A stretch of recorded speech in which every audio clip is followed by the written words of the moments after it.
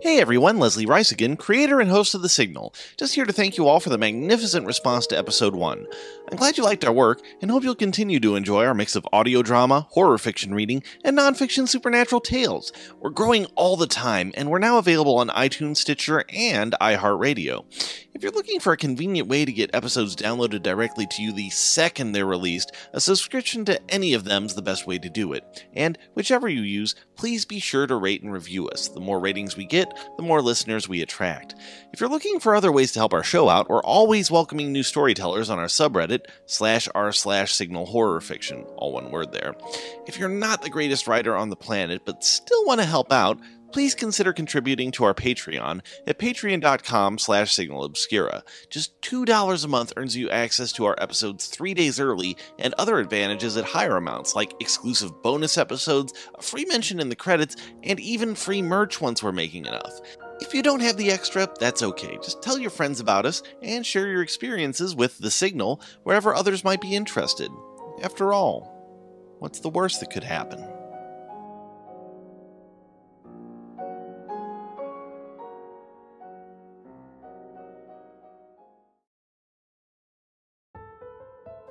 This is The Signal. Point of origin, unknown.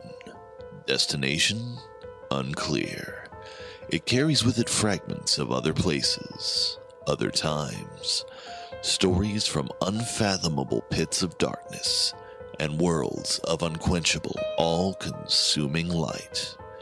These tales of realities both unimaginably distant and terrifyingly close are woven into, around, and through The Signal.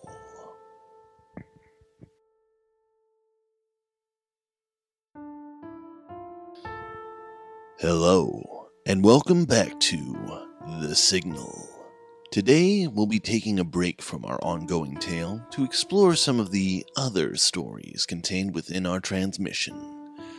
In this broadcast, you'll find 3 tales, one of towering monstrosities and the dark thoughts that drive them, one on the reason why the 5th of November should not and must not be forgotten, and finally, a story exploring the worst type of evil, the kind that many of us are forced to live with every single day.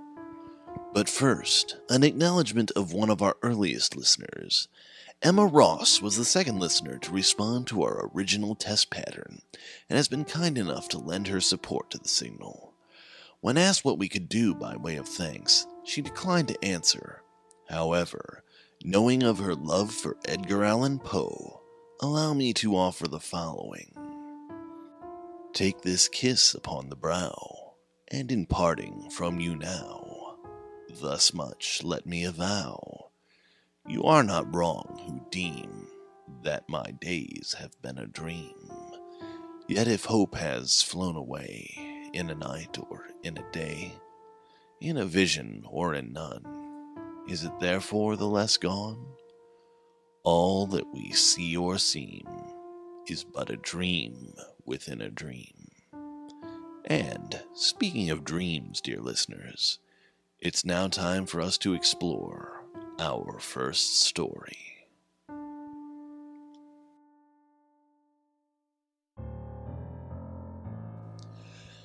As the signal makes its way through space and time, it touches upon countless universes, some as small as a single story, others vast beyond imagination and still expanding. The world created by the writing and editing team known as Maeltopia certainly fits into the latter category and encompasses innumerable wonders and terrors. Today, we draw one tale from that pool. Monsters fascinate us. From those small enough to hide even in plain sight, to those so massive as to blot out the sun as they tower above even the tallest skyscraper. We are drawn to them, as moths are to a flame. While they can be used to represent many things, from the fear of nuclear destruction to the simple terror of seeing a darting shape from the corner of your eye, there is one nearly universal constant, that they are unknowable, inscrutable, and bring out our fear of that which lies beyond the accepted laws of nature.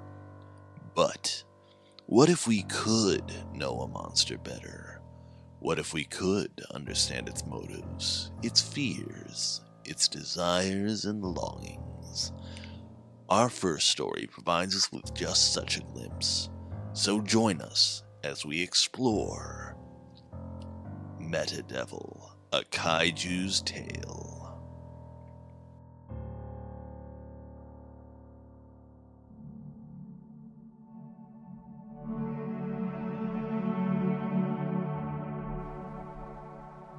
Like most horrible things, I am man-made.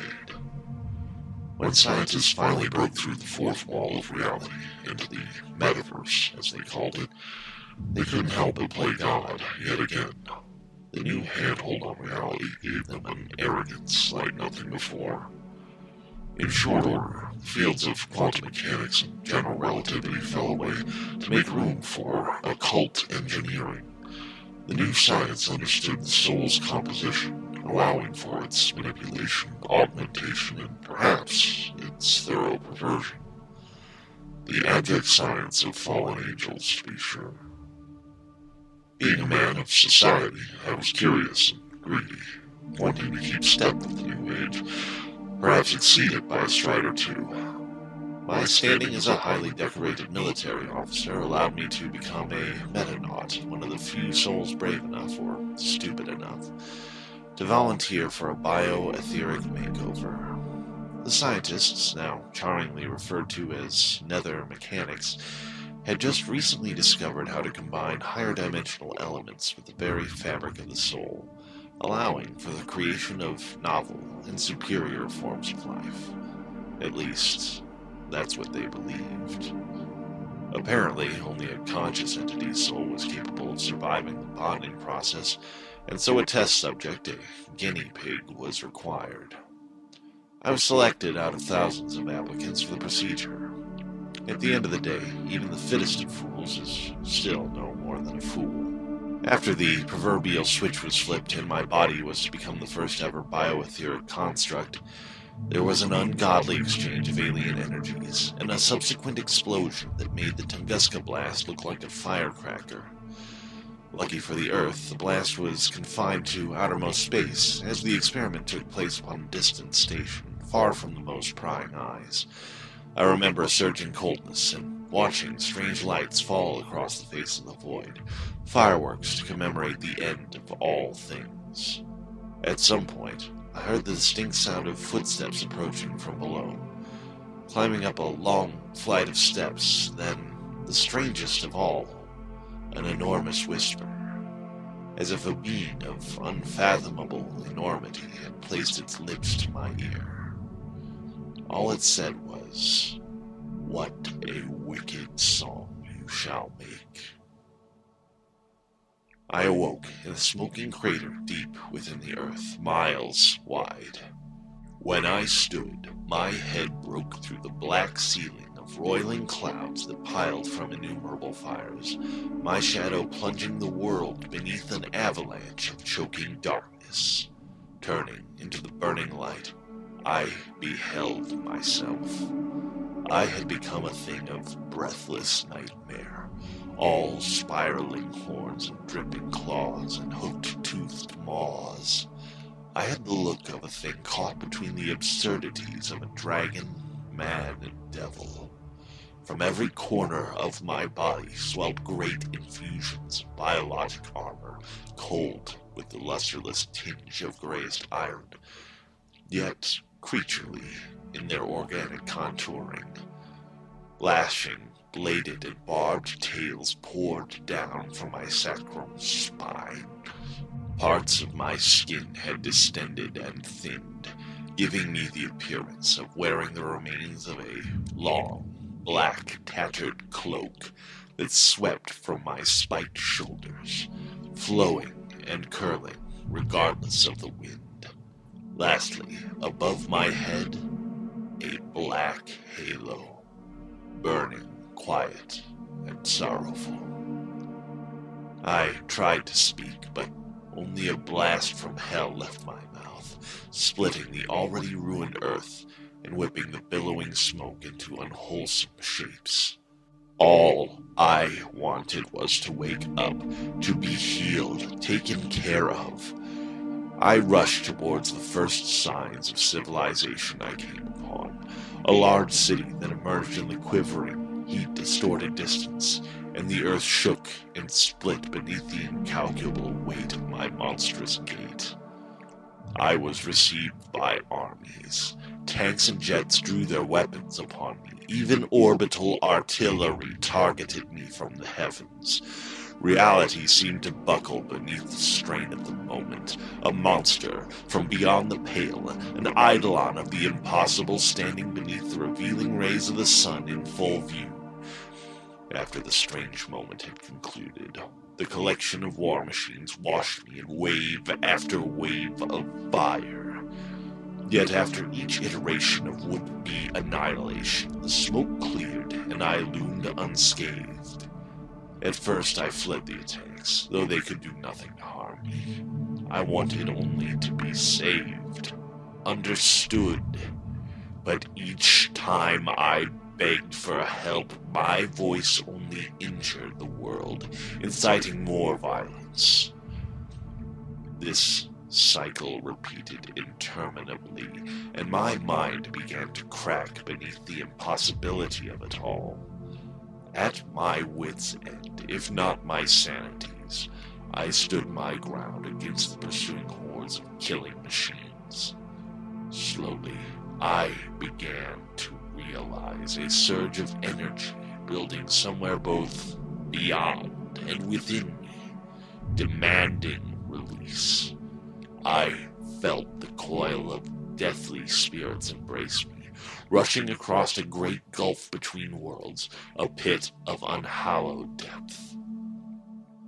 It came from my mouth, the power, an annulling requiem for the passing of the world. It blazed the ghostly pale of funeral dreams and howled like cast-out angels, tumbling beyond heaven, beautiful and damned. I looked upon the world through my death song, where it fell upon the silenced earth, gray and ashen. Even the light from above turned the color of corpses. My pallid song had killed everything, and within the gathering darkness of the murdered daylight, I disappeared. Only the greatest depths of the sea offered me the chance at anonymity. So I took to exploring its secret reaches with a desperate enthusiasm. Sunken wonders rose to me, unbidden and unapologetic, and I was reminded of that first reality-bending moment when the world first looked upon me. Here were ruined cities, titan and alien, and creatures the likes of which no human had ever witnessed. It was like stalking the surface of an alien world, deep beneath a molten sky of endless black. I was privy to the secret wonders of creation, and yet I could share my discoveries with precisely no one. Despite all the power I possessed, the strength that allowed me to overcome all obstacles, it was sheer emptiness that proved the most difficult burden to bear. Thus, it wasn't long before my hopeless quest for salvation became a desperate bid for death. Occasionally, I would emerge from the ocean depths, if only to look upon the sun and a clean blue sky that didn't ripple or shimmer. Mostly, I came ashore to allow men the opportunity to kill me. Necessity is the mother of invention, so they say, and I'd hoped my constant harrowing of their cities might spur the creation of a weapon that would see it done. Despite the many cities I left dying in my wake, despite the thousands of lives I took to fuel man's industry, they failed each and every time to eliminate me. I'd returned to the sea, devastated, yet unscratched. It was during one of those meandering attempts at suicide that I caught the strangest sight. The city I'd come to harass was already aflame. Its many skyscraping structures smashed, curling tongues of black smoke bleeding into the sky. A broken army of men and machines mangled and scattered. I wandered the burning lanes of the city, pondering the cause of its devastation. Even I'd not destroyed anything so completely. As I carefully eyed the ruins, there appeared a terrible attention and precision worked into the slaughter, a wanton cruelty that went far beyond my casual killing. The destruction itself was wrought by no power I could retrace from the brutal chaos and twisted fused remains of man and metal and concrete and glass. It was as if some sort of cosmic confusion had overtaken the city, allowing one thing intrusion into another, observing neither material nor philosophical boundaries. Yet, the placement of the effect suggested a hateful guidance, which implied some level of active intelligence. Despite my finely tuned senses, I could find nothing that continued to draw breath, save for the fires themselves, crawling through the streets and buildings, gnawing at the small bits of combustible gristle that still clung to the city's charred bones. After a few moments of fruitless searching, I heard a great commotion from the sky. A massive detachment of heavily armed zeppelins broke through the thick curtains of smoke, their bloated metal bodies reflecting the fires burning below, the wail of gigantic engines propelling them forward.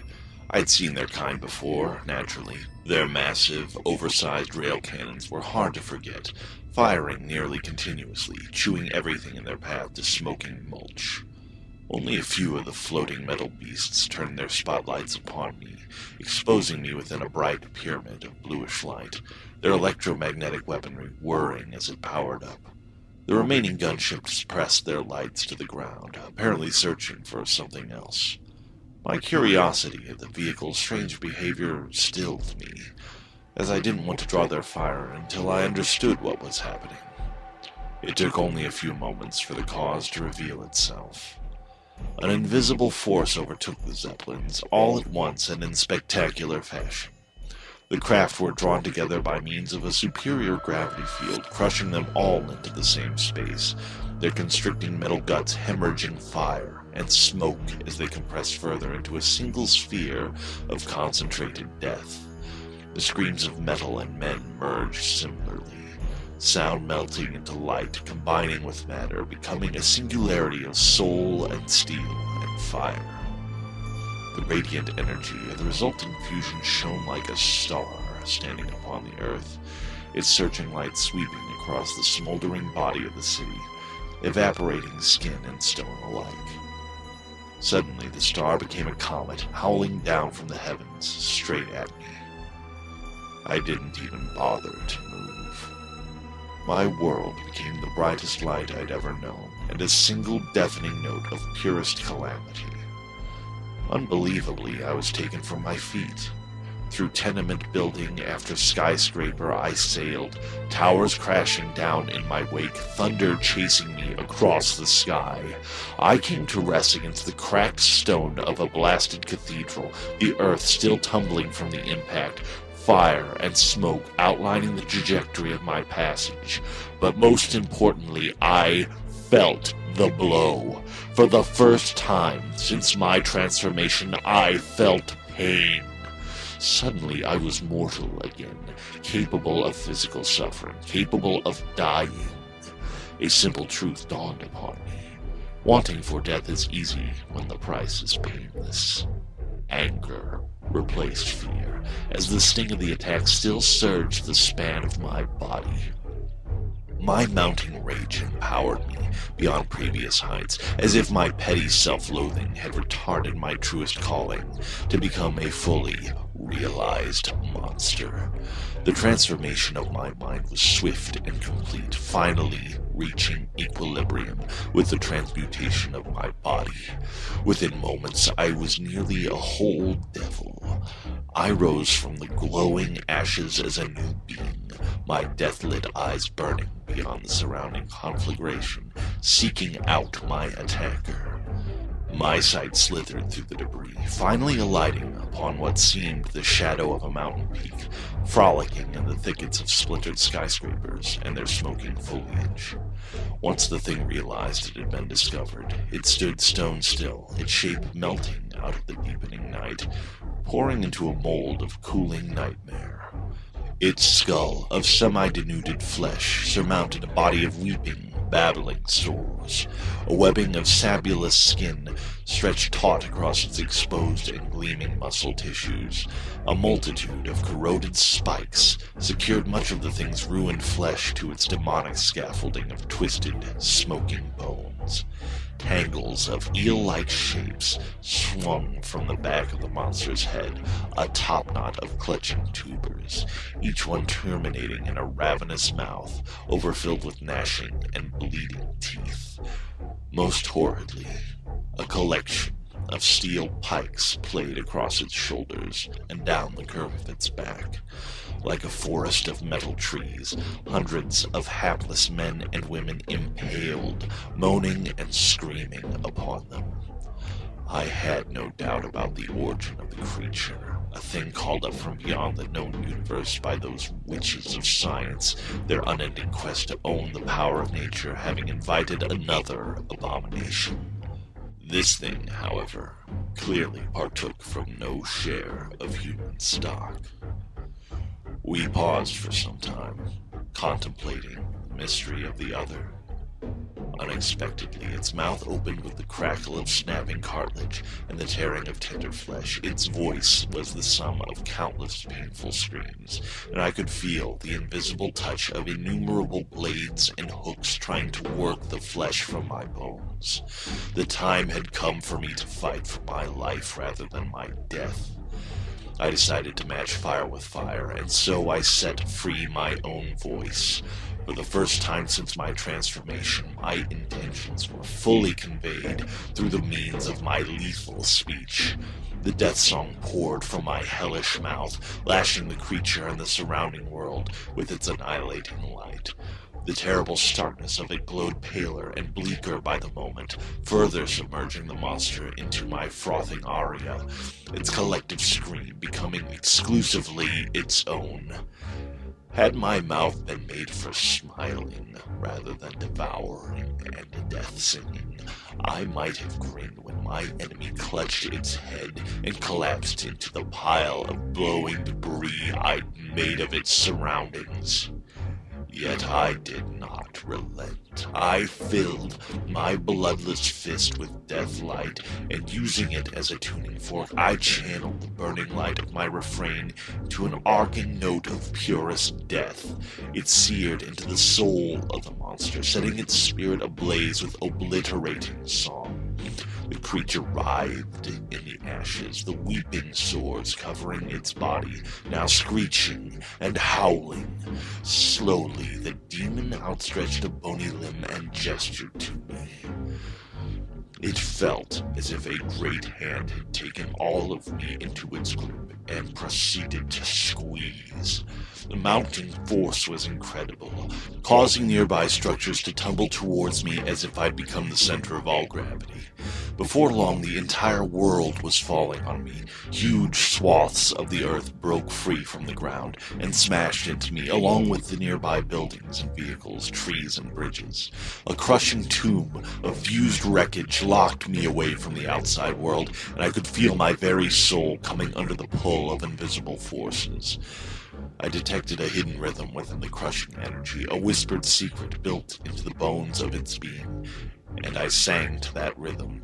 I seized its essence in an awful grip of my own, a soul-destroying serenade scored from the bane of its mystery. The deathlight began evaporating my prison, and soon my blinding song became the world. I exited the great tomb as if hatching from a blazing egg. The monster retreated from the swelling corona of my song, fleeing the light of death, offering yet another opportunity for me to strike.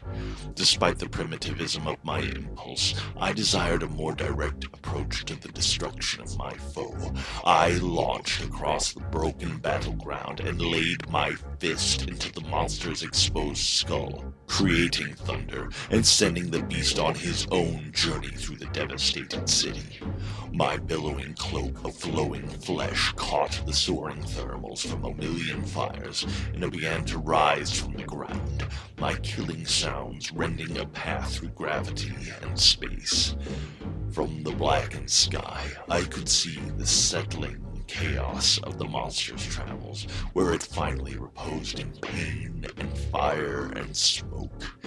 It began to beckon the shadows, wrapping them around itself, hoping to vanish from sight. Crooning in a voice I'd never known, I was absorbed into my own song, becoming an immaterial composition of palest death and destruction. I filled the sky like a storm, raining cold notes from the grave upon my prone opponent, replacing thunder with rattling chords, exchanging lightning for deathlight. At last I crashed down upon the outsider, a spiraling crescendo of light and sound. The monster's body exploded into curving streams of boiling black blood and flecks of cartilage and flaking bone.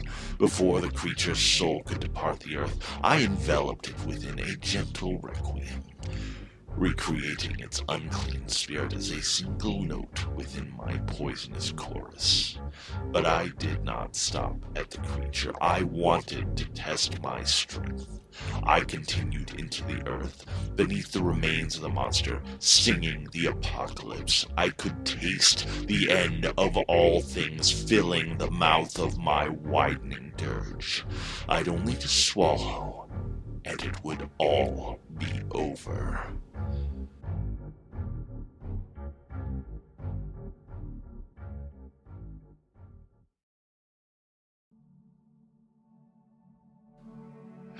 At some point, I calmed my voice and drew myself whole again from the wheeling song I had become. I was astonished by what I'd done. The city was gone completely. Just the gray echoes of ash and smoke recalled the solidity of the vanished city. And yet, beyond the smoke, falling back in near infinite lines of tank and soldier and zeppelin, from the banks of my destruction stood a sprawling army of men. They had come for the final battle. They seemed perched upon the very brink of attack, but held their fire until they knew I'd fully committed to the war to end all wars. Fear became the air they breathed, and I could hear countless hearts beating out a dissonance of darkest expectation. Yet I knew this wasn't the end. The universe concealed more monsters and catastrophes to come. My place in all of this was up to me, and I'd grown tired of chasing death. I walked to the edge of the gathered legions and waited. Creating a massive path leading out to the sea, the armies parted. I walked among the warriors and their weapons of destruction, my great tread, the crackling fires, and the billow of my cloak the only sounds. When I reached the edge of the sea, I did not glance back, but only took my place within its depths. Whether I returned as destroyer or savior was a choice I would leave to man.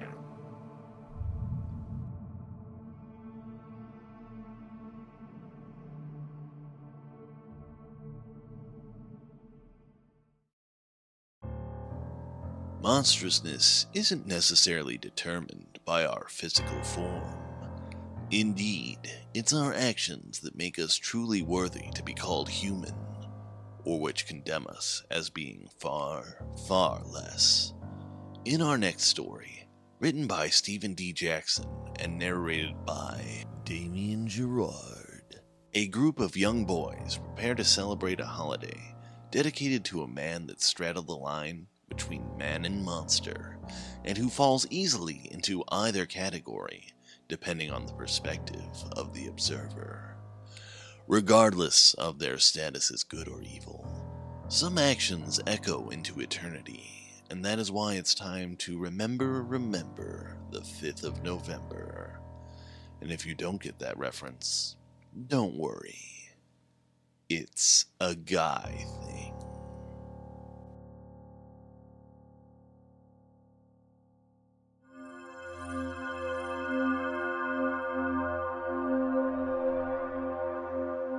I haven't been to a bonfire since I was 12 years old. For the last 18 years I've avoided them, stayed late at work on bonfire night, squeezed my eyes tight at the sounds of fireworks. All because of what happened that night all those years ago. I still hear the screaming of my friends, see the jerking movement of shadowy figures between flickers of dancing firelight. We had no idea how specific the rules were. We figured it was just a bit of fun. Stuff a few old clothes with straw, make a passable effigy of a person and call it the guy. Shove him on the fire and watch him burn. Now I think about it, the whole thing couldn't fail to have a dark and twisted background, could it? More so than the treason thing, I mean. Everyone knows the story. Guy Fawkes wanted to bring down the Protestant king and his government in order to restore the monarchy to the Catholics who paid for and organised his attempt. Some people, wrongly, think of Guy Fawkes as some kind of freedom fighter anarchist, much like they think of Che Guevara, the squalid killer and totalitarian tyrant, as an idealist for social equality. But that's their choice.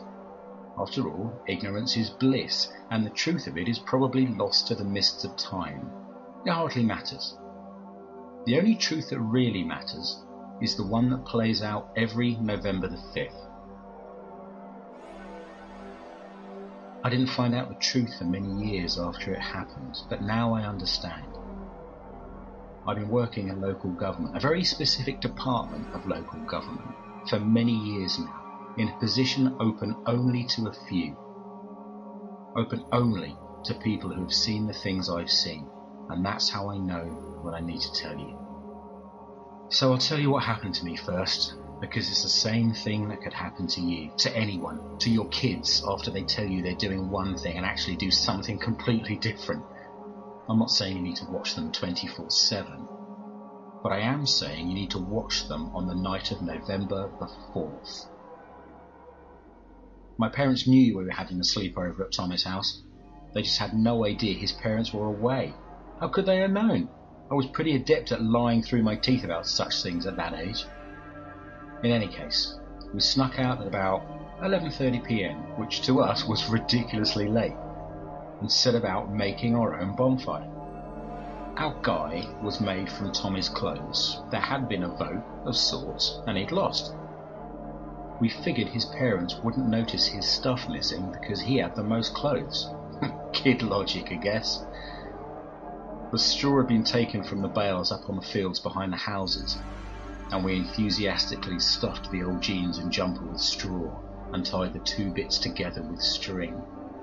We stuck a large stick through his neck so it protruded out, and the sack filled with yet more straw was then shoved ceremoniously onto the stick as his head. We thought it was brilliant. A life-size guy all of our own. Before long, the fire was blazing, and we started to worry that it was too big. Although we were pretty far from the town, through the woods and up on the fields, we wondered if people would spot us. Specifically, our parents. We were too young to think seriously about the police or fire brigade, or anyone else for that matter. And now I think on it, I'm astounded that no one came to investigate the fire that must have been like a beacon in that dark night, even through the woods. I had no idea that what we were doing was deeply, deeply dangerous, and not just because of the flames and the stupidity of being a 12-year-old far from home on a dark night. I warn you, the next part of this is not pleasant, but I must tell you anyway. I am not likely to be allowed to live having disclosed this truth, but disclose it I must for your sake. Tommy and Ross were making the final adjustments to the guy, fiddling with the cheap shoes that wouldn't stay on the straw sticking out of the jeans, and trying to fit the gloves at the end of the arm. I was standing a little further back, gazing in rapt awe at the leaping tons of flame lapping the dry wood we'd piled up. I remember the cracking of old sticks, the showers of pretty embers as larger logs split apart, glowing briefly against the black grass. Shadows flickered all around us. And then the screaming started. I turned at Ross's first panicked cry and froze at the sight. The glove he'd been struggling with had his wrist in a vice-like grip, and Tommy was staggering back, clutching his nose, reeling away from the straw man's leg, which had clearly just kicked him. Blood showed between his fingers, and for a moment I was transfixed by the sight, before my eyes were torn away by the terrified cry Ross made as the guy took hold of his other arm and hurled him into the flames. The scream he uttered was something that stayed with me my entire life. A howl of desperate, disbelieving horror and agony, like the squeal of a petrified animal, and then lost in the crack of the flames.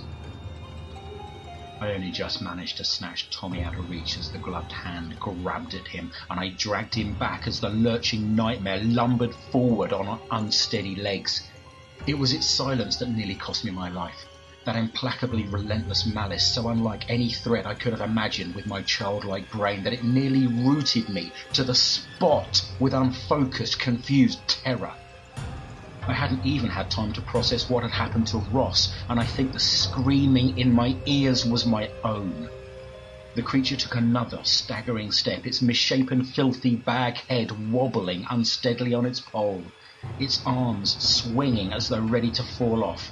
Tommy ran at it, tears streaming down his blood-spattered face, and shoved it hard in the chest, trying to push it into the fire. He was screaming too. The thing was knocked back, its arms flailing, but it didn't fall into the flames. Instead, it snatched at Tommy's hand, pulling him down with it.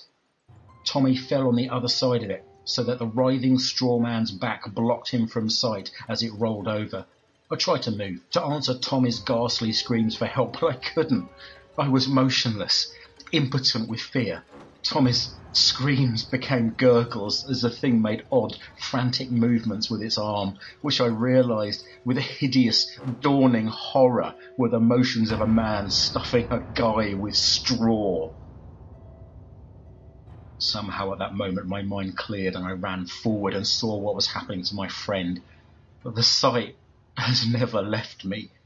Tommy lying by the fire, his hair catching alight, his eyes staring, unseeing at the stars overhead. Orange light and black shadows playing over his dead face, his features frozen in a look of unutterable horror. And the straw demon, forcing more and more straw into his chest cavity, not caring that my friend was already gone. Again and again its gloved hand had thrust more straw inside him, as though oblivious to all else. I don't know what I was thinking. All rational thought had long since gone from me, but from somewhere far away I saw myself dive at the monster, yelling in that primal, terrified way humans have always yelled when fighting a last stand against a superior foe. But the thing was unbalanced. Hunched as it was over the body of my friend, it was unable to steady itself, and it fell easily to the side, knocking into the hungry fire. It was instantly ablaze. The old straw burst into flame with an almost impossible speed, the bright light and heat consuming it within moments. I stepped back, watching in grim horror as the thing writhed and danced, flailing uselessly at its tormentor before collapsing, lying like just another guy burning on a bonfire. I turned and fled. I'm not proud of that. I left Tommy and Ross up there and I didn't look back. I spent the night outside Tommy's house because I didn't have keys. In the morning, my parents found me sitting motionless by the front door, my arms around my knees. I managed to garble out what had happened, and from that, they and the police figured we'd been attacked by someone or something. They didn't believe the story as I told it, of course, and put most of it down to a child's shock. The remains of the bonfire was searched, but no signs had been found of Tommy or Ross. Somehow or other, news of my story eventually found its way to the ears of the innocently named Department for Fire Safety at the local council. It's their job to make sure such things don't happen, and before long I've been inducted into their ranks. That's where I learned the truth and was forbidden to tell it. But tell it I will, if only to keep you safe, or possibly to get my own back a little. I have no love for my erstwhile employers, as you probably deduced from all this, and I don't agree with their methods. The point is, the first Guy of the year, the first one completed on November the 5th, contains the restless and tortured spirit of the man himself, Fawkes, condemned eternally to return and be punished over and over and over again. It's ghastly, it's horrific, but that's just how it is. I'm so used to it now, the story doesn't affect me anymore, which I suppose is part of the reason I hate my job, for what it's done to me. Anyway, the church has always known, and back in the old days, firewood was hard enough to come by as it was, so no one built their own bonfires. It was all controlled by the churches, and they largely made sure people were safe, and the punishment went on and on, year after dreadful year. But as times changed, the secular authorities, like the one I work for, took over, and the job became less about keeping people safe, and more about keeping the awful truth a secret. We make sure the first guy built on November the 5th is made by people who knew what they're doing, in a controlled environment, and that when he returns, he burns quickly without taking anyone with him. After all, he does not return to the flames without a fight, as Tommy and Ross learned to their tragic detriment. Unfortunately for us, we'd built our guys shortly after midnight on 5th of November, in a spot, coincidentally, between the council patrols. No one stopped us finishing that effigy. No one checked with the lab whether it was safe. It sometimes happens, and the clean-up operation is usually a logistical and public relations nightmare, with a focus almost entirely on hushing it up. I can't stand it anymore. The witness relocation programs, the hush money, the 24/7 surveillance of survivors, it's wrong. I think people would rather be trusted to face the issue themselves. So now you know. Remember, the 5th of November.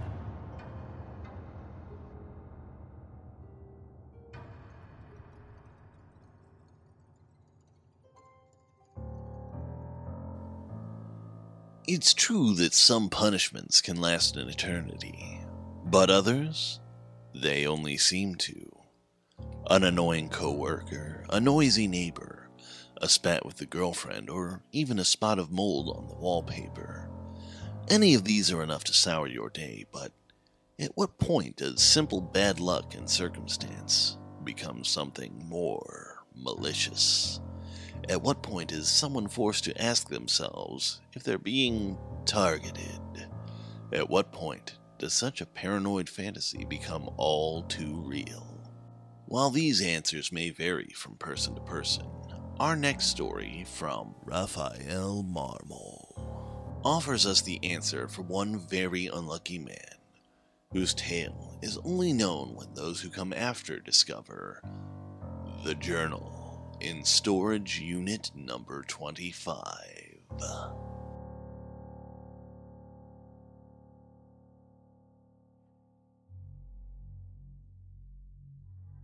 When the lock on unit number 25 was broken, the other bidders groaned and rolled their eyes, knowing it was a waste of time. The auctioneer rolled his eyes and simply went through the motions of attempting to sell the unit. Rules were rules. He couldn't skip it. As soon as the gate was lifted, the stench of moisture, soil, and musk assaulted our noses. From the look of it, there was nothing of value for flipping. There was no reason for me to bid on it, yet for some reason I still cannot even explain I did. At first, I dismissed it outright like the rest of them and waited. The auctioneer started the bids at $200 to the chuckles and murmurs of the crowd. The asking price plummeted to $50 after a minute of the auctioneer's rapid-fire offers. The inactivity broke at the $25 mark when a gentleman lifted his hand into the air. As the auctioneer began to count, this overwhelming certainty that there was something valuable inside the unit hit me. It was so strange. On the second count, I outbid the man. He smirked with a shrug and bowed out of the bidding. At the count of 3, unit number 25 was mine, and I've regretted it ever since. Unit number 25 never strayed far from my thoughts. The other units had no appeal despite showing promising inventory to flip on eBay or Craigslist. There was an itch to get inside the unit, and it would drive me insane until it was scratched. When the rest of the auctions finished and it came time to pay, I practically threw the money at the cashier and ran back to the unit. Lifting the orange gate felt like scratching around the area of an itch, but not quite getting to the offending spot. In terms of monetary value, Unit 25 was a success. A Panasonic plasma television with an accompanying home theater system was hidden behind an old beige-colored couch covered in dark brown stains. Those ensured my gamble paid off in spades. There were more valuables too, but I won't get into them. The majority of the unit was junk though. Pieces of a broken coffee table, a mattress covered in yellow sweat stains, at least I hope they were sweat stains, and a bunch of other trinkets littered the unit. The drawers of an old desk called out to me like a beacon in a lighthouse. The certainty of something being in there nagged me again. The drawer creaked open, and inside was a bound leather book. It seemed to glow against the dim light in the unit. Sliding off the leather tie holding it shut, I felt a warmth flow through me from head to toe. It felt like bathing in a pool of freshly baked brownies. The single bulb lighting the unit brightened, like tossing a log into a fire. My vision blurred. I stumbled over, feeling faint all of a sudden, and dropped the journal on the floor to catch myself on the desk. Taking a precaution against passing out, I slid to the cold and dusty floor. The journal sat open on the floor next to me. It had opened to a page, and a few of the words caught my attention. Flipping through the pages, back to the first entry, I began to read the following. Journal Entry 1. Mrs. Wiselink lectured me today about being loud and annoying to the other people around me. She went on this crazy tirade about hearing me arguing with someone last night. I wasn't home last night, is what I would have said if I managed to sneak a sentence in between her endless rant. As soon as I started talking, she'd interrupt me, complaining about slamming doors and loud laughter echoing down the hallways from my apartment at all hours of the night. When I was finally able to tell her that I had slept at Brandy's apartment, the old hag frowned at me with that wrinkled old face of hers and shook her head. That's when she really lost her shit. She called me a smelly liar and warned me that if I didn't keep everything quiet and orderly, that my ass would be on the street. I stated once again it wasn't me and suggested she have a talk with the people in the apartment next to mine. Her brow furrowed and she looked confused. Without another word, the old woman snatched the rent check from my hand and slammed the door in my face. Keep it quiet and orderly, right? I wanted to shout through the door. There was one more issue I wanted to discuss, but she hadn't given me a chance. She had promised to call someone in to cover up the weird spot on my wall. I don't know if it's mold or fungus, but it keeps getting bigger. My theory is there's a small leak behind the wall, and the wet wallpaper is scrunching up into it. I don't know. Going through the trouble of getting her back to the door wasn't worth it. She'd probably try to start up trouble with me over it, since she's got nothing better to do in her life than train her cat to piss in the toilet. Can't wait to leave this shithole and move in with Brandy. Oh, and on the walk back to my apartment, I heard the next door neighbors laughing it up through their apartment door. With these paper-thin walls, it was like having a never-ending party hosted in my apartment. I don't know how many people live there. Definitely not all of them are on the lease. They're constantly laughing, yelling, and talking to each other. I'm not even sure if they're speaking English half the time. I can't understand them. It's really irritating. I've knocked on their door a few times, but they never answer. I slip notes under their door only to have them return to me. The nights where it is especially bad, I've banged on their walls and shouted for them to keep it down. Sometimes they comply. Most of the time, all I get from my troubles is more jeering laughter. I can't wait to leave this shithole behind, counting down the days until the lease is done. Journal entry 2. Today was the day from hell. This morning, I couldn't find my house keys or cell phone. I had to lock myself out of my house and ask Wiseling to let me in later. She was the last person I wanted to speak with, but I couldn't leave my apartment door open. I hoped to God she'd be awake when I got off my shift. Even if she wasn't awake, the crone had nothing to do the next morning, so she could sleep in. When I got to work, Warnett was standing right at the front of the door, smoking a cigarette and looking at his watch. I was half an hour late. When I tried to apologize and explain to him what happened, he waved me off with the disapproving eye roll I've become accustomed to seeing from him lately. My sales numbers have plummeted the past 2 months, and Warnett was on the warpath about it. If it wasn't bad enough, every customer I tried to assist today seemed to be having a worse day than I was. Each person was more annoyed with me than the last. My best efforts to be friendly with them were met with even worse treatment. I considered the possibility that I was being pranked at one point. The tip of the iceberg was this old guy that was looking for a GPS upgrade card. Somehow I just knew this one was going to be the worst. I told him in the nicest way possible, "Sir, your GPS doesn't require an upgrade card." The old man exploded. He went from kindly old man to a purple-faced irate berserker in less than a second. This sneer twisted into his face, and his eyes bulged from their sockets like they were going to pop out of his skull. He bared his teeth at me like some rabid animal about to attack. He berated me on the floor, drawing the attention of everyone in the entire store. For a second, I thought he was going to try and kill me. "How dare you try to deceive me, you smelly little shit? Get me a fucking manager right now." Warnett comes dashing over and screams for me to go into the break room, then attends to the old man. My face was burning with embarrassment. I was more than happy to walk off the sales floor, away from all the prying eyes of every employee and customer in the building. A few minutes later, Warnett charged into the break room to take his turn berating me too. The old man told Warnett I had given him an attitude and lied to him about the GPS upgrade card. Then, instead of trying to further assist him, I pointed him in the direction of the automotive department and told him to find it himself. Warnett didn't even give me a chance to refute the old man's lies. He banished me into the warehouse, informing me that I was going to receive a disciplinary write-up. This, in combination with my sales numbers, was grounds for termination. It was complete and utter horseshit, and I couldn't do a damn thing about it. At the end of my shift, 2 of my coworkers told me they had received some telephone calls from me in the middle of the night. I told them my phone had been misplaced, and it couldn't have been me. Maybe someone was reaching out to them to return it, or maybe they had bad service. They both said that no one spoke on the other end of the line. Both calls ended abruptly with a loud, high-pitched scream and then silence. They tried to call back and it would go straight to voicemail. I apologized and promised to take care of the problem. I called Verizon right away and asked customer service to disconnect the phone.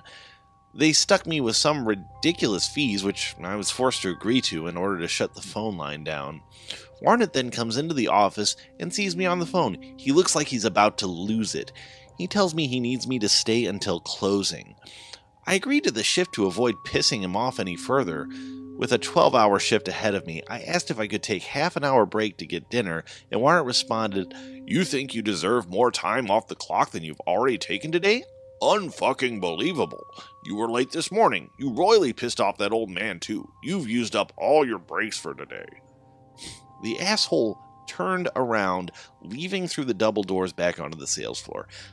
I didn't sell today. My dollars per hour generated were fucked, and I'd stayed until 11 o'clock at night. Starving and feeling like shit, the last thing I wanted to deal with was asking Mrs. Wiseling to let me inside my own apartment. I'm falling asleep right now, but I'll say knocking on her door and asking her to help me went about as pleasant as having someone kick me in the balls with a steel-toed boot half a dozen times. I need a new apartment. I need a new job. I need a new life. Fuck all this shit. Journal entry 3. Murphy's Law is a bitch. Someone broke into my apartment. Everything not bolted to the ground was broken into pieces and tossed around the apartment. Unless Spider-Man decided to turn to a life of breaking and entering, there was no way someone could have come in through the window. There were no signs of forced entry, at least none that I could find. Nothing was stolen either. Everything was just demolished. With my phone still missing, I couldn't call the police. It hasn't turned up anywhere, and Verizon still hasn't deactivated it yet. Most of my coworkers were getting phone calls now. That's another whole bag of shit I'm dealing with, though. I bolted over to the apartment next door and knocked. No one answered, despite hearing their roaring laughter in the hallway before I opened the door to my ransacked apartment. After 5 minutes of knocking and shouting it was an emergency, I gave up on them. Forced to ask Wiselink to use her phone, I knocked on her door, and the hallway filled with their laughter again. What a bunch of dicks. Mrs. Wiselink answered the door with the same sour look on her face from the last time she slammed the door in my face at 11:30 p.m. on the night I locked myself out. I told her about my situation and asked if I could use her phone. The bitch actually seemed conflicted about it. I mean, for God's sake, she may not like me for whatever reason, but a phone call to the police isn't any skin off of her back. She let me in after literally having to get on my hands and knees to beg to use the phone. I'll never forget the smell of cat piss, musk, and cooking spices permeating the apartment. Breathing through my mouth was the only saving grace I had while speaking with the dispatcher. They said someone would be over immediately. It was the first time in days someone had actually treated me like a human being. I nearly teared up at the display of basic human kindness. After hanging up, I turned to thank the old lady and was rewarded with the urge to vomit instead. She had sat down in a chair and spread eagle with no underwear on. What made it worse was that she was in the middle of taking her teeth out of her mouth and putting them into a glass of water. "Thank you," I shouted and ran out of there, fast. When the officers arrived, they seemed bothered to be there. They didn't care about anything I said beyond getting the information they needed to fill out their paperwork. Both of them kept clearing their throats and making these sour-looking faces as if they smelled something bad in the air.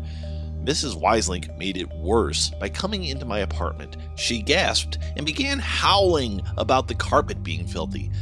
I had no idea what she was talking about until I took a look over her shoulder and saw a path of brown footprints smeared from the door, leading across the living room carpet to my couch, then up the wall to where the spot on the wall had been. The damn thing had only gotten bigger. It wasn't going to be my problem once I left, so I didn't even bother chasing the old bitch around trying to get it fixed. They hadn't been there when I first came in. It made no sense. In the time I had been out, someone must have snuck back inside. Instinct told me it was the neighbors, since they were the only ones around. They had broken in. It was the only explanation. My thoughts were interrupted by Mrs. Wiselink's insisting I pay for new carpet since I was too stupid to lock my doors before I went out. Lucky for her, the policemen were there, otherwise I may have strangled her. We looked over the apartment and nothing was missing. Wiselink looked inside from the doorway and scoffed at me. She huffed and puffed so much about the muddy carpets, I considered actually punching her in the face. The police officers finished their report and looked happy to leave the apartment to ask the neighbors if anyone had heard anything. Most of the other tenants of the building weren't home during the day. The ones who were home said they hadn't heard anything. They knocked on my neighbor's door and no one answered. This is where shit got weird. Wiselink told them not to bother knocking since no one lived there. "Lady, are you fucking senile?" burst out of my mouth in an instant. All eyes turned to me once again. Wiselink looked like she was about to have a stroke. The officers looked at me like someone looked at dog shit they just stepped in. It was like work all over again. I apologized right away and told them it was the stress. One of the officers coldly asked me to sign my statement and left without an additional word. Wiselink stood at the door, shook her head, and said something under her breath before leaving. I could have sworn it was the word psycho. I shut the door as they left, then slumped against the door, slowly letting myself fall to the ground and bawled my eyes out. Once I stopped sobbing, I dragged myself over to the refrigerator for a beer. The craving to have one was so bad I could taste it. When I pulled the door open, the hinges moaned, and the door crashed to the floor. A disaster of beer, food, and condiments mixed with glass covered the floor. There was nothing else to do but laugh. The neighbors thought it was okay to join me. I wanted to slam my fist into the walls and tell them to shut up, but I didn't have the energy. Suddenly, a scream rang out on their side. It was unintelligible, but no one made a sound after. I welcomed the silence, but I couldn't stand to be there for one more minute. The safety of my home was compromised. There was no comfort in staying here anymore. Brandy was my only option. She was surprised to see me when I showed up at her apartment. She looked very well put together, like she was about to go out on a date or something. I asked if she had any plans for the night and explained the situation to her. She said she was going to see some friends for dinner, but she could cancel. I could tell she was annoyed, but I didn't have the energy to apologize any more than I already had. I told her to go out, but she canceled on them and stayed with me for the night. It took a long time for me to fall asleep. Each time I closed my eyes, images of my ruined apartment flashed before me. I muffled my cries with a pillow so I wouldn't wake Brandy. I really fucking hate my life. Journal entry 4.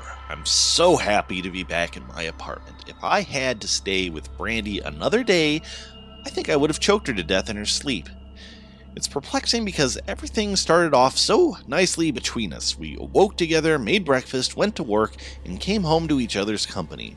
After the second day, things got weird. Brandy would get annoyed with me for no reason and start fights. She even complained I smelled like rancid milk or something fucking juvenile like that.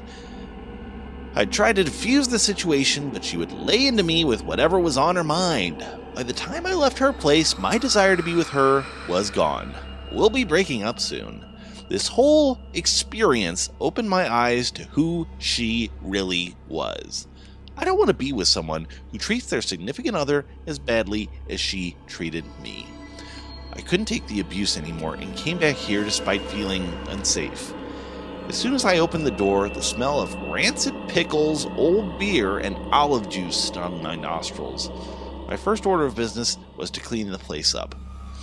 It took almost an entire day to get it back into tolerable conditions. The only good news to report so far is my renter's insurance covered a good portion of the broken items. Strangely, the whole process went without a hitch. The gentleman on the phone was pleasant and helpful, nothing like Verizon. All I needed to do was take an inventory of what was broken, send him a copy of the police report, and wait for a check to arrive in the mail. It was nice to finally have someone treating me like a person again. The only issue needing to be resolved was my cell phone. It was still connected somehow. After being reassured several times, it was turned off by Verizon. The complaints at work about me calling everyone were getting out of hand.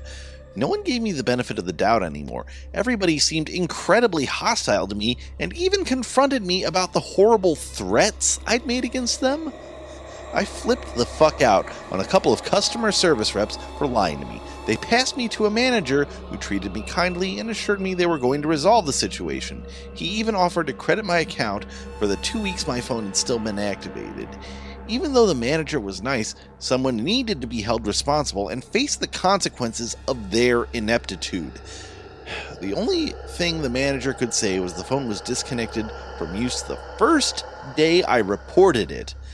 I calmly reassured him if one more person tells me about obscene phone calls coming from my number, I would fly to India or wherever godforsaken shithole he lived in and murder his entire family in front of him.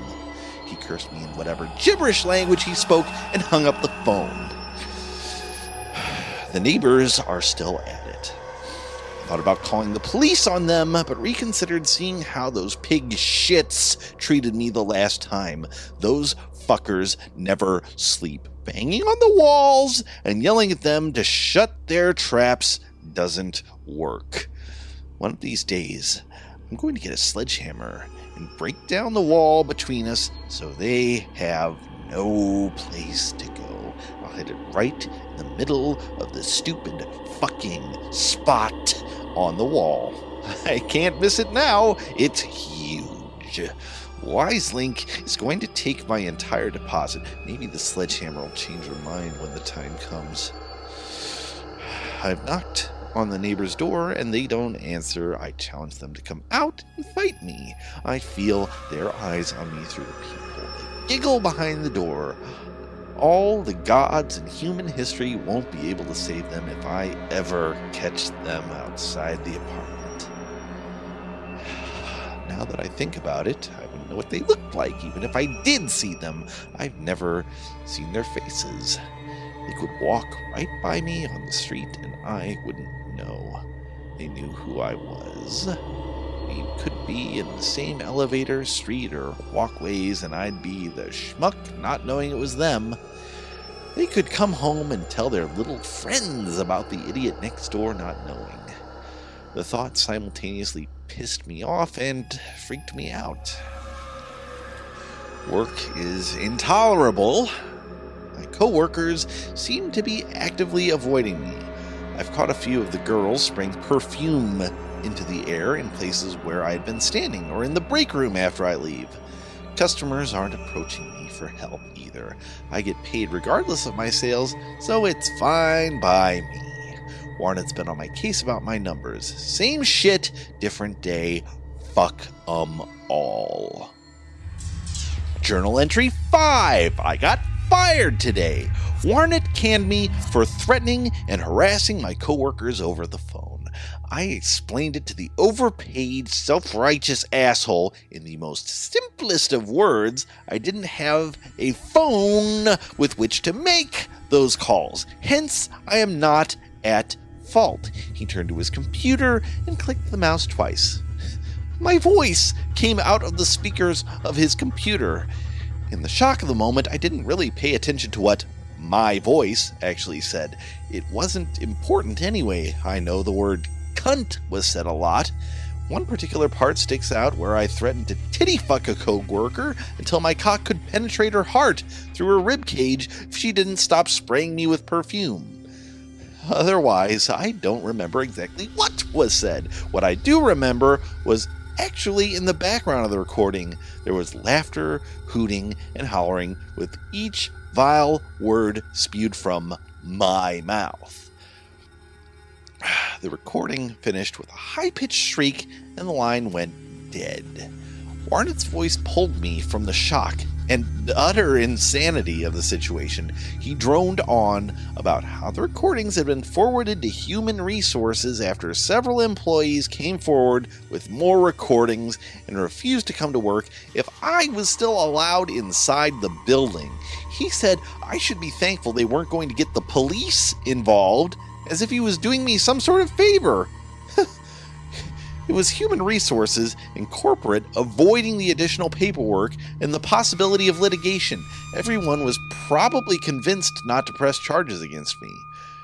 Warren handed me a termination notice with a shit-eating grin plastered across his acne-cratered face. I've never seen a man jump as high as he did when my fist slammed against his desk. It sort of scared me too. He tensed up and went quiet. The grin was replaced with wide-eyed fear. Holding the arms of my chair in a vice-like grip stopped me from reaching over the table and throwing a stapler into his face. I couldn't breathe. I couldn't think. Everything was black and red. The words coming from my mouth didn't feel like mine. There was this disdain and malice in them.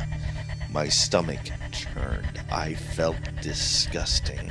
Each syllable was like fecal matter and pus. I told him to expect human services to take a closer look at his management decisions. Egregious amounts of time were spent outside smoking with his employees. Time theft was a very serious offense to my former employer. Corporate didn't take kindly to wasted time. There was also the matter of his infamous out-of-the-box deals going to his best customers, who also were related to him. The percentage off an item was equivalent to stealing. There was also a recent hire receiving a promotion over veteran employees. The appropriateness of their relationship outside of work may have had something to do with the promotion. Warnet's face was like a cooked lobster. He didn't even respond. He picked up the phone and had our loss prevention department escort me out of the building. As they tossed me out of the building, a laugh escaped my throat. It rolled like a cartoon snowball down a hill into a full-blown laughing fit. I cursed at the customers and former co-workers staring at me. I told them they needed to take their business elsewhere since this company hires smelly, crazy people who harass and threaten their co-workers. I don't have a job anymore. It feels fucking great. Journal entry 6. This isn't a complaint in the slightest, but I've been on a short fuse lately. Everyone gives me shit all the time, and I stand by taking it like a bitch. Those days are done and over. I'm nobody's doormat.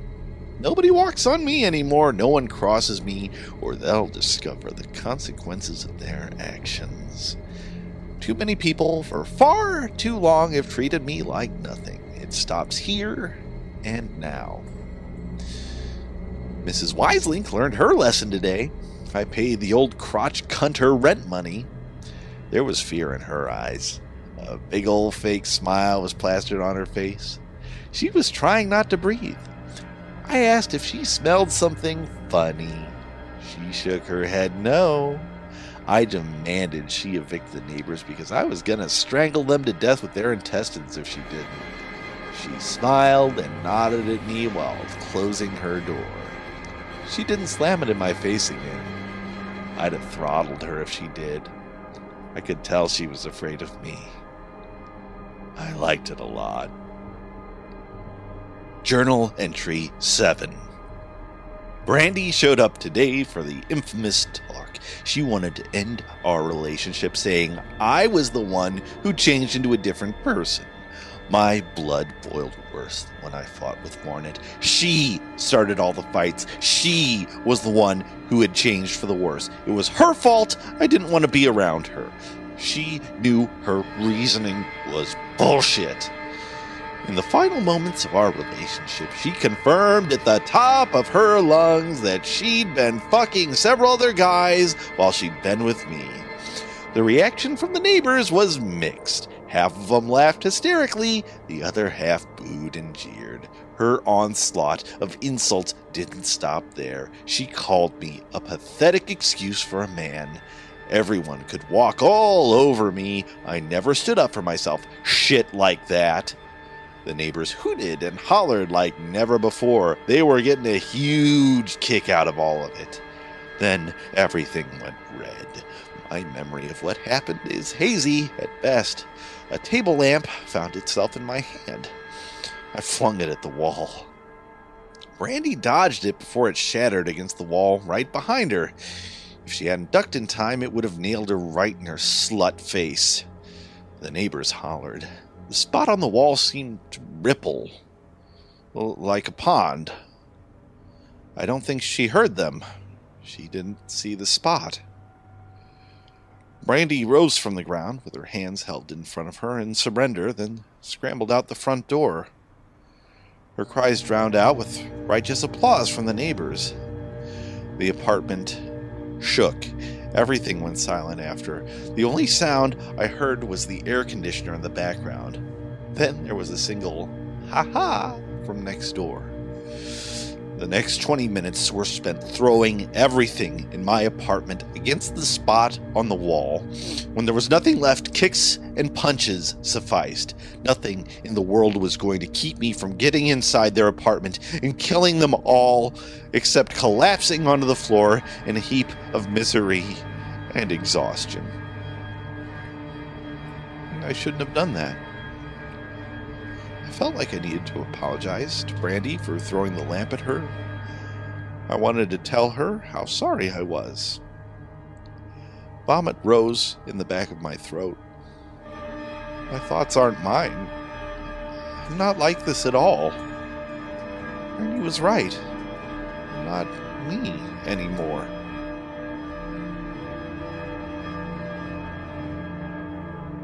Journal Entry 8. This heat is unbearable. The fever is much worse. Nothing helps break it. Haven't slept in days. Insane nightmares. I'm a sweat pool. I don't remember anything about dreaming. Hushed voices whisper to each other. It feels like there are people in here. My heart is racing. I'm terrified. I'm helpless. They scream at me and each other. Violent threats, laughter, snickering.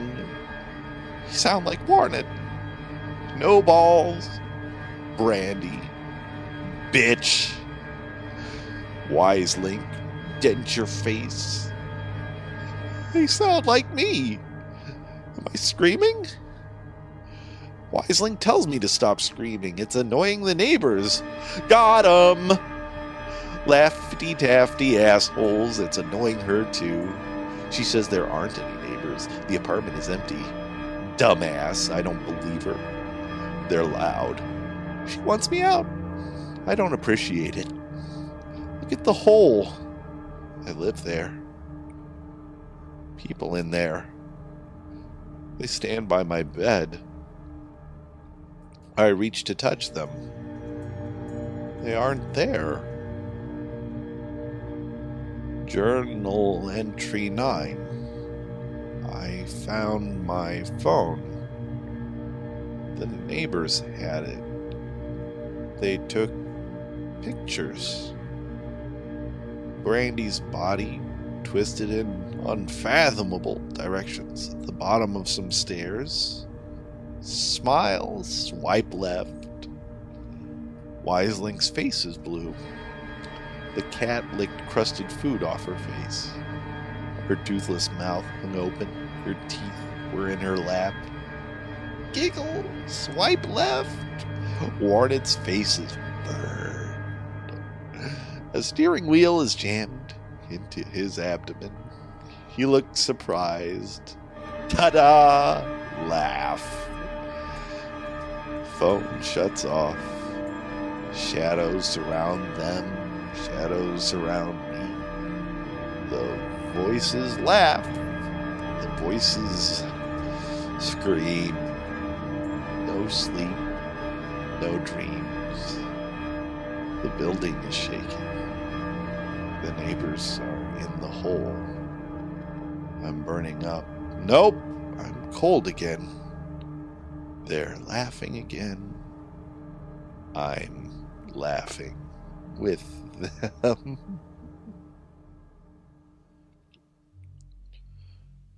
The rest of the pages were unintelligible. Whoever wrote the journal tried to continue. His writing turned to scribbles, and the pages were stained with black smudges. My dizziness from earlier had passed around entry 5. There was no way to stop reading it. 3 hours had passed. Everyone else from the auction was already gone, leaving me in the eerie silence of the storage building. It was time to head home, too. A conversation with my wife over the phone made the ride go quick. I needed someone to talk to. I didn't want to think about the madness between those pages of the journal.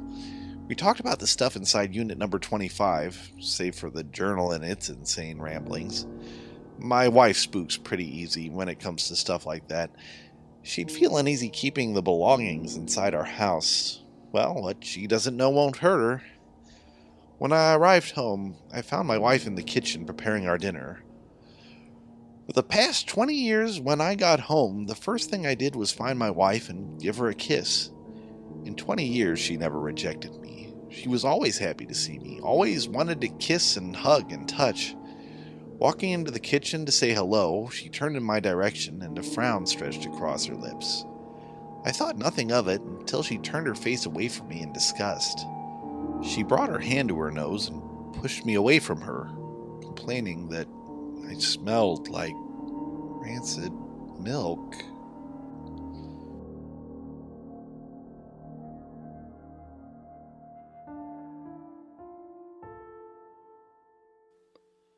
And so, dear listeners, with our tales told, the time has come for us to leave you, hopefully to a pleasant evening, free of any of life's little irritations.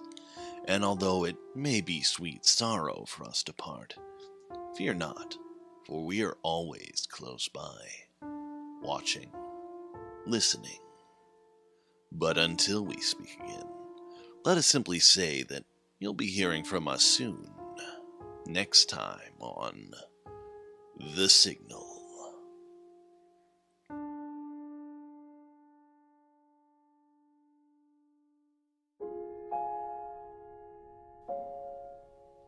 Hi everybody, me again, and I really hope you enjoyed our show today. Please take a moment to thank those that made today's show possible, including our newest narrator, Damian Gerard, who provided the voice for Stephen Jackson's It's a Guy Thing. Music for this episode was partly created by myself, but the far larger part we owe to Kevin MacLeod, whose brilliant work is available at incompetech.com. That's spelled INCOMPETECH.com. Again, we are accepting story submissions at Signal Horror Fiction, all one word, on Reddit, and financial donations for our very cool rewards can be made at patreon.com/signalobscura. As always, I hope you've had a good time, and I look forward to seeing you on the next episode.